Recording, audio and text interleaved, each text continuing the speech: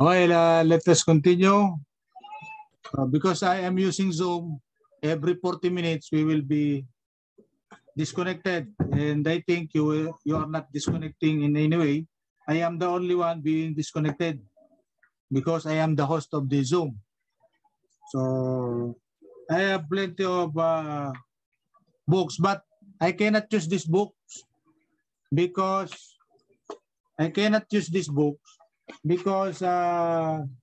they are what? So many pages. I need to use something about 100 pages or less because we are just what? Two hours per week subject. No? So like this. So 2019, date of 20. So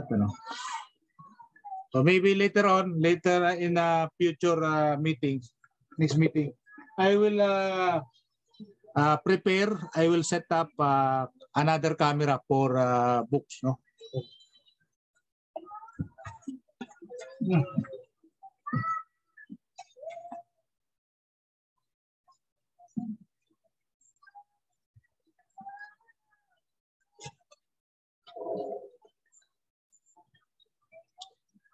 Okay, let us just continue.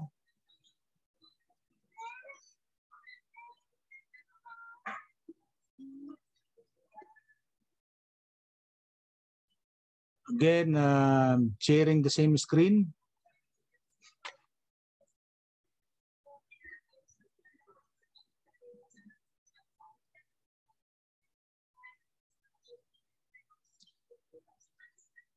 So we are through with this.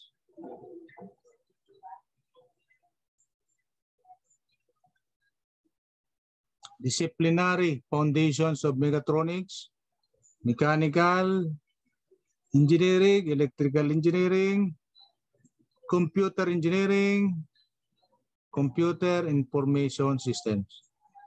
So all of this contributes. So imagine having projects that have so many of these. Okay? So this will not be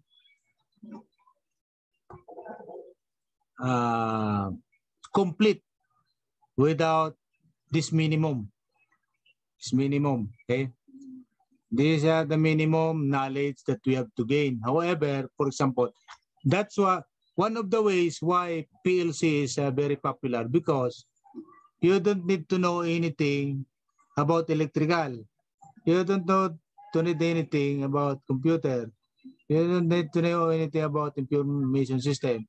So you just have to know mechanical and how to program, how to connect the wires. That is the only thing you need to know.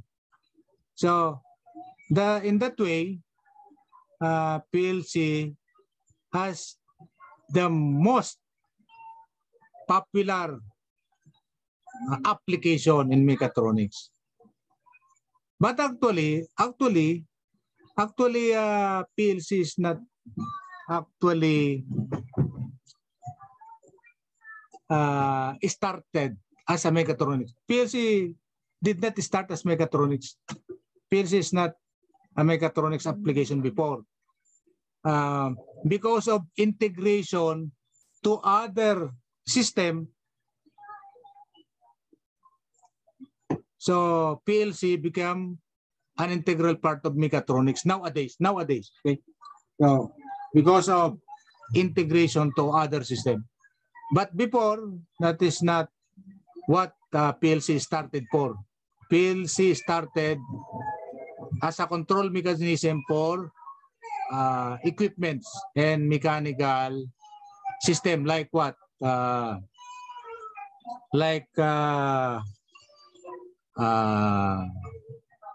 Distribution system of materials, production line, automation, manufacturing plant.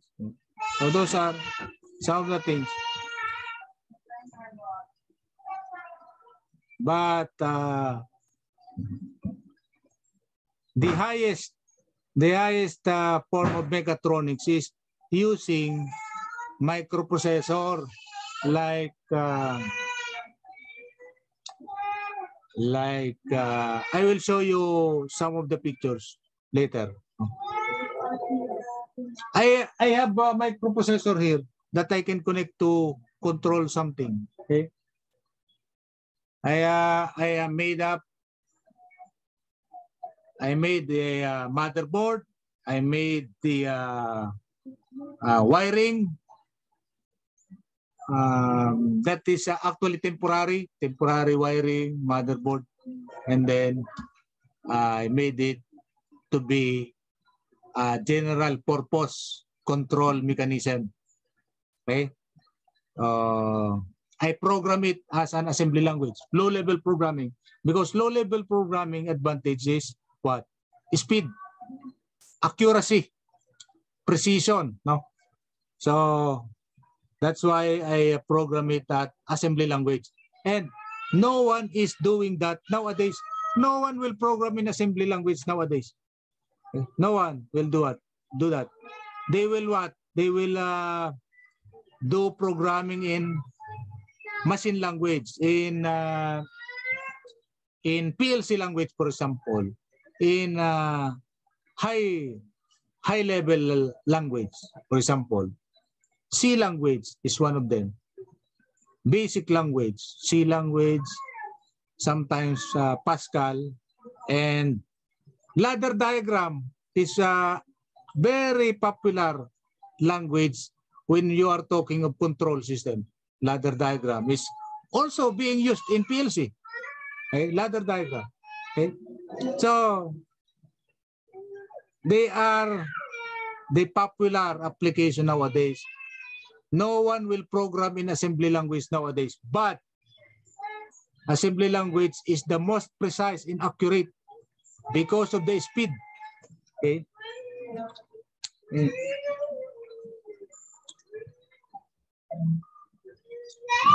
What are the mechatronics-based products?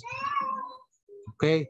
Systems engineering allows design, analysis, and synthesis of products and processes involving components from multiple disciplines. So usually, project team kayo, isang team kayo, iba't iba yung engineering discipline nyo. Okay? That is usual. No? Mechatronics exploits system engineering to guide the product realization process from design, model, simulate, analyze, refine, prototype, validate, and deploy cycle. Okay. So computer engineering information system are integrated with the use of what? Mechanical mechanism, electrical devices. Okay. So that final products can be better than the sum of its parts. This is the definition of synergy. This is the definition of synergy.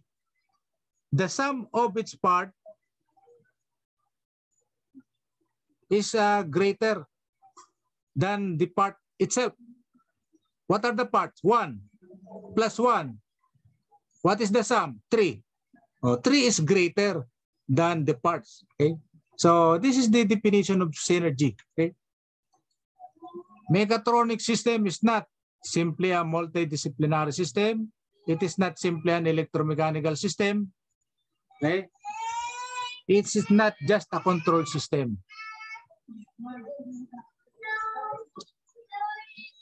Embedded systems are also being popular increasingly nowadays using microprocessor. This is the design process for mechatronics. Okay. This is design process. First, modeling, simulation, recognition of the need, concept, modular, modeling, sensor and actuator selection, and then detailed modeling, control system design, meaning you have to integrate sensor and actuator to your system, and design optimization afterwards. You have to optimize. Okay? So meaning you are testing, you are what? Doing all the connection, doing all the programming, and then seeing it operate by looking, by observing, and then your observation will suggest what? Improvement. So your improvement has a limitation. There are plenty full of limitation in real life. Like what? Money, your budget. Okay? That is a realistic limitation because if we do not have limitation of money, then we can buy the most expensive one and the most popular or the best product or the most accurate, okay, the fastest, okay. So we are limited by budget, we are limited by money, okay. So that's why we have to choose optimum. Optimum meaning we have to take a look on the disadvantage and advantage of different sides and decide on what is the most appropriate for the particular application and limitation. Prototyping afterwards. Okay? After testing, you can prototype simulation. This is somewhat different in US engineering perspective. This is a Japan engineering perspective. Testing by models using computer and simulating it. You have the hardware already here, but still you test it. That is called simulation.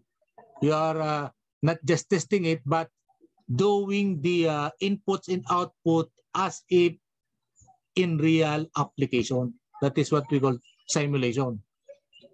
Design optimization. Then again, after optimizing in the modeling, we have to optimize after prototyping so that we can develop a better product. So deployment of embedded software. So this is what I said a while ago. Embedded system are now very much popular, particularly, for example, the current election machines are mechatronics application. The election machines, the ballot box machines is now automated enough. It can release output. It can release the count of votes already. Okay, using sensor, using mechanism. Okay.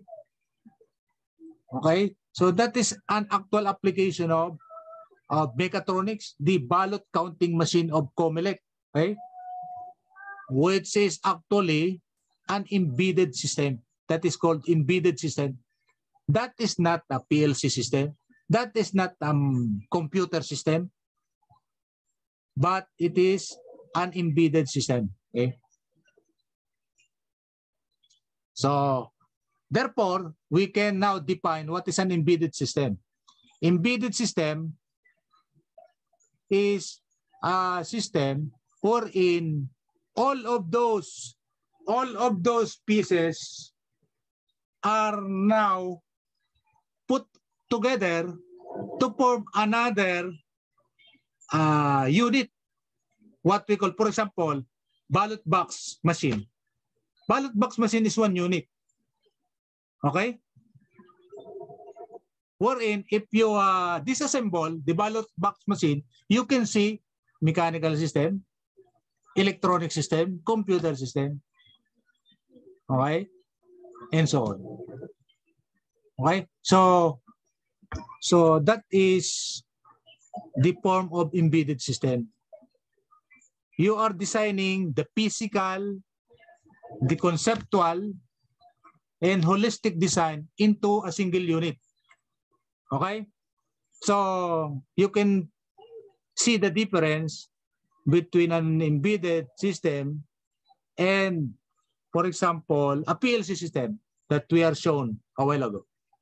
wherein we can show, sir, this is the PLC, Mitsubishi. Mitsubishi system, a single unit. This is a single unit. Another single unit, sir, this is a series of push button. Another single unit, which is separate from one another. Another single unit is what? The cylinder. Okay? Another one. That is not the case when you are talking of ballot box counting machine. Ballot box counting machine is one single unit. Okay? That is the difference. No? So, embedded and otherwise. Okay?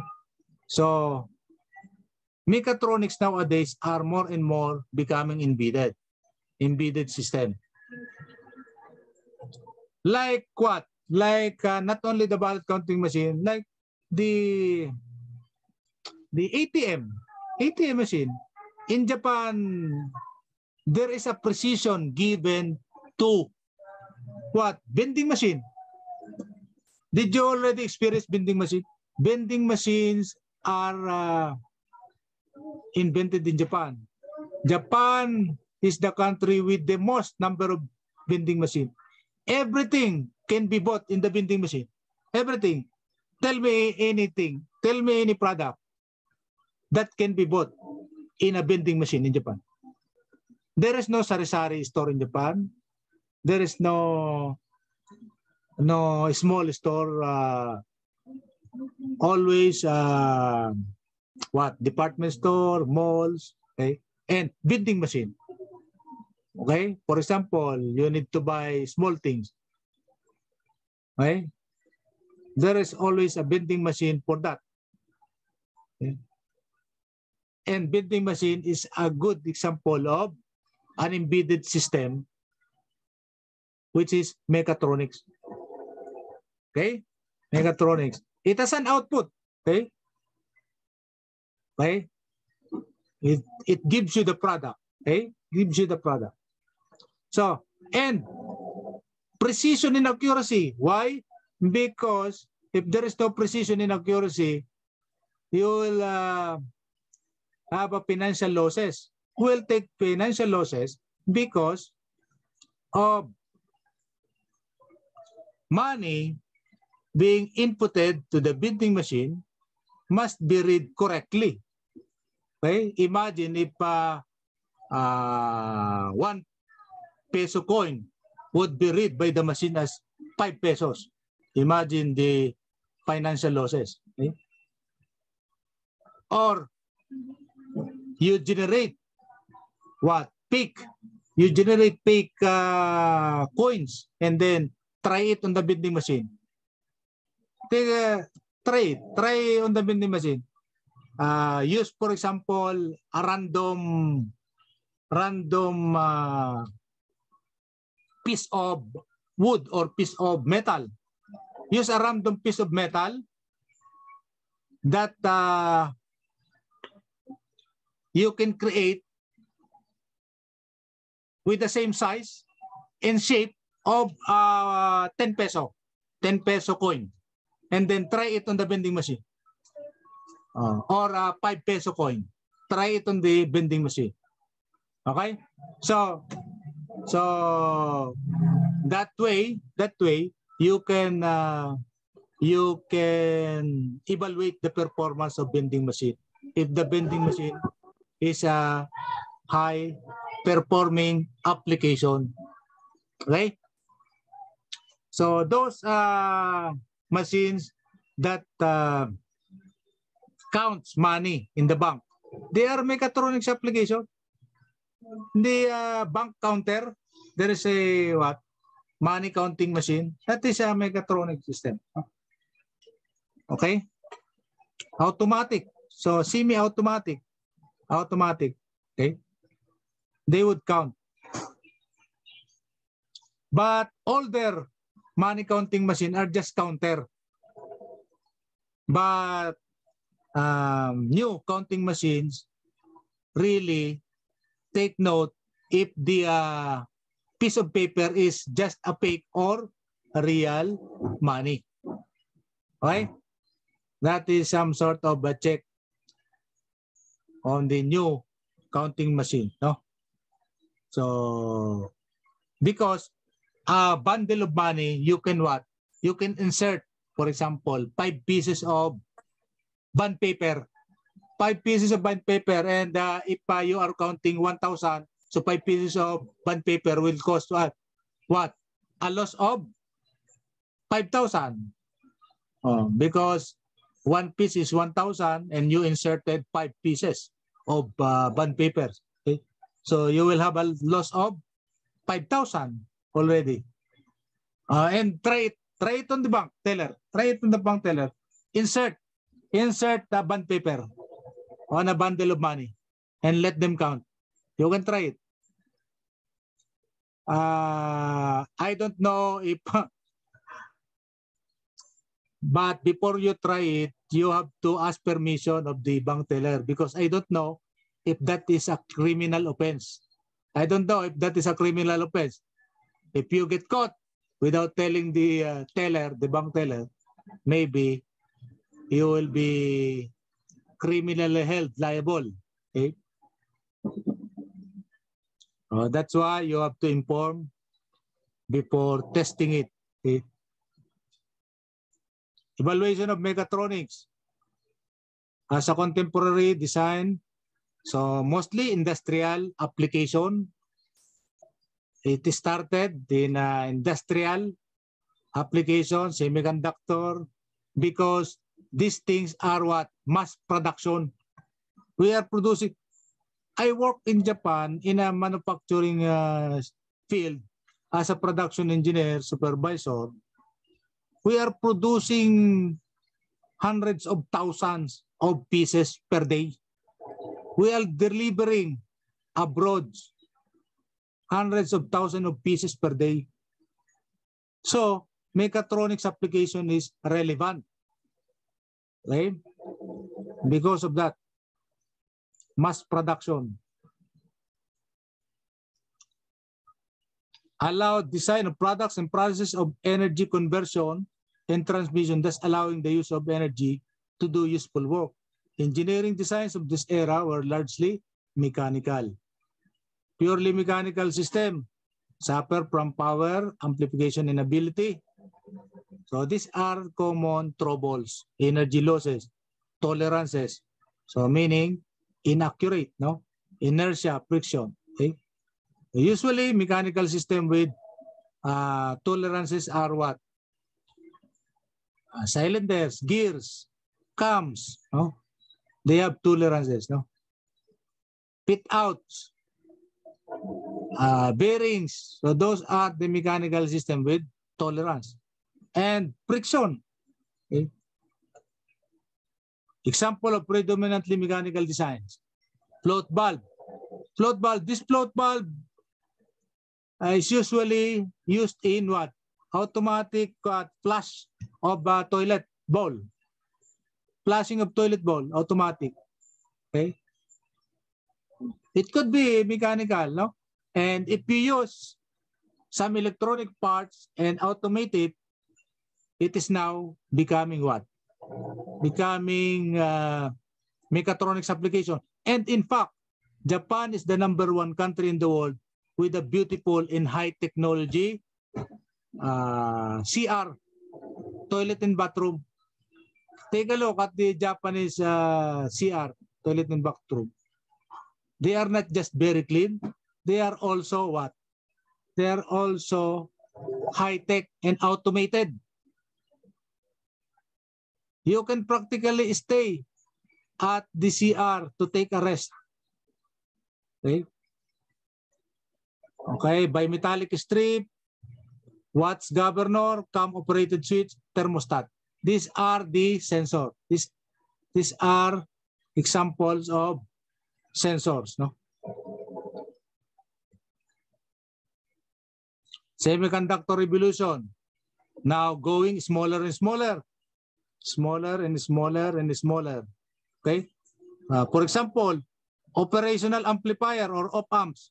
This is small. Before, this is a very big device. op-amp is now very small as LM358. Okay. Semiconductor. Okay. Converter, signal converter, wherein the analog signal will be converted to digital signal, meaning it digitizes the signal from one form to another using this IC. Okay.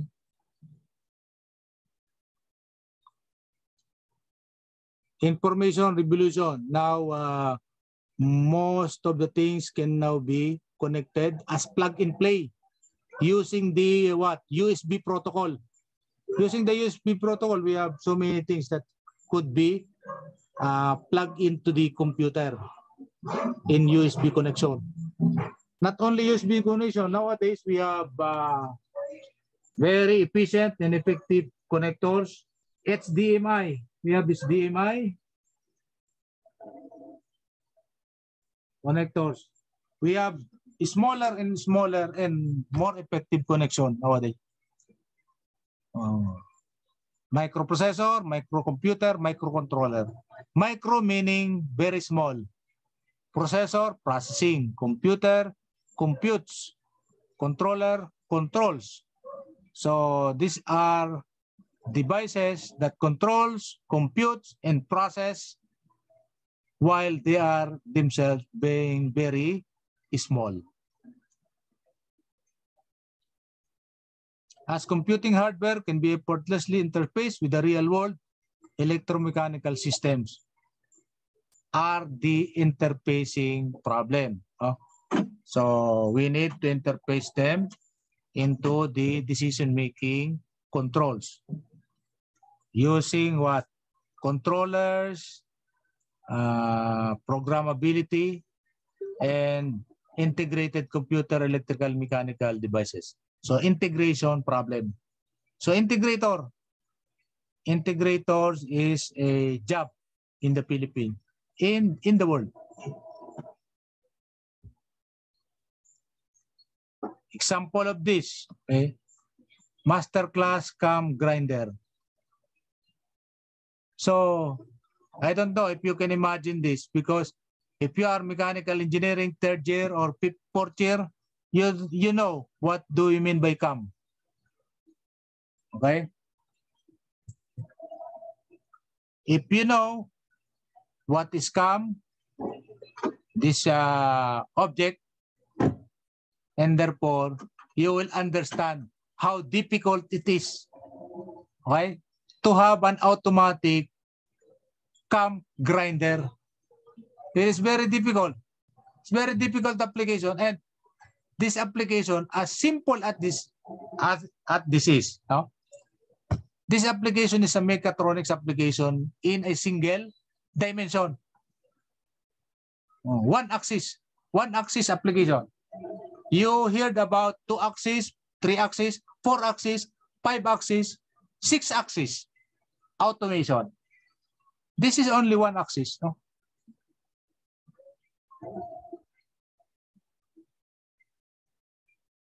So what are the elements? In terms of mechanical, we have plenty of mechanical elements. Structure, mechanism, thermofluid, hydraulic aspects of mechatronic system. So mechanical elements may include static or dynamic characteristic. It interacts with environment. That is our purpose of mechanical system, to interact with the environment, become useful to us. Okay? Thermofluid, it is not physical, but fluid, no? But still, it interacts with us. For example, refrigeration or air conditioning, it interacts. Air conditioning system interacts with us, human beings, because we feel the coolness.